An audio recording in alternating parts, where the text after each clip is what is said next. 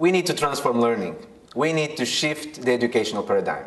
We need to minimize the gap between the jungle outside and the knowledge that is required to survive out there.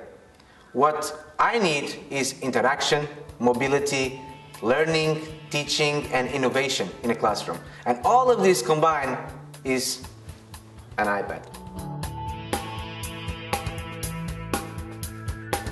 To introduce the concept of angles in math, we used to use a Promethean board, and we would have static images taken from a still camera up on the board, and we would discuss various angles from supplementary, complementary, straight, acute and obtuse and reflex, but it was all very static.